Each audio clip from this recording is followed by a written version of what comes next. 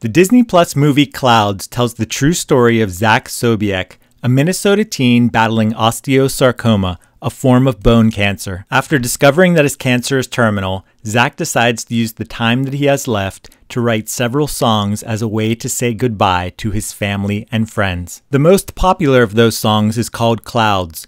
Like in the movie, it went viral on YouTube and helped to bring worldwide attention to Zach's story. Roughly 6 years after Zach Sobiech's death, 70 of his family and friends traveled from Minnesota to Montreal, Canada to be extras in the movie. In this video, I'm going to point out where several of Zach's real-life family members, close friends, and girlfriend appear in the film.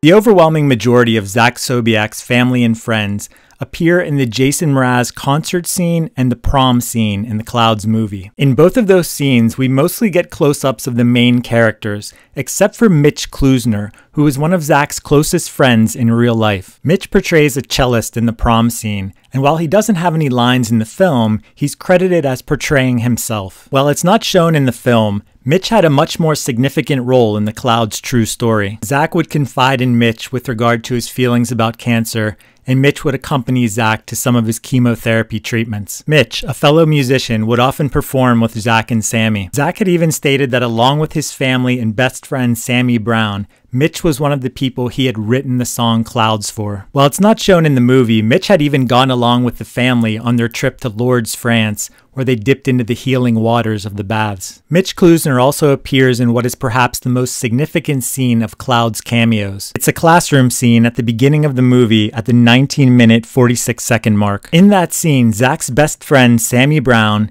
his younger sister Grace Sobiech, and friend Mitch Kluesner can be seen sitting talking to one another. In the movie, Sammy Brown is portrayed by Sabrina Carpenter, and Grace Sobiech is portrayed by Summer H. Howell. And if you look closely at Zach's real-life younger sister Grace, sitting in the middle, you'll notice a tattoo of the letter Z on the back of her finger as a tribute to her older brother. During the rest of this classroom scene, Mitch appears at times blurred in the background. Zach's former real-life girlfriend, Amy Adamle, appears alongside her on-screen counterpart, portrayed by Madison Iseman, in a dance studio scene later in the film. Finn Argus as Zach Sobiech comes to the studio to apologize to Amy, who he first sees through a pane of glass. The real-life Amy can be seen standing next to Madison Iseman's character, and what's kind of cool is that once Madison Iseman's character walks off screen, Zach can be seen staring at the real Amy for several seconds. If you want a better view of Zach's former real-life girlfriend, Amy Adamle,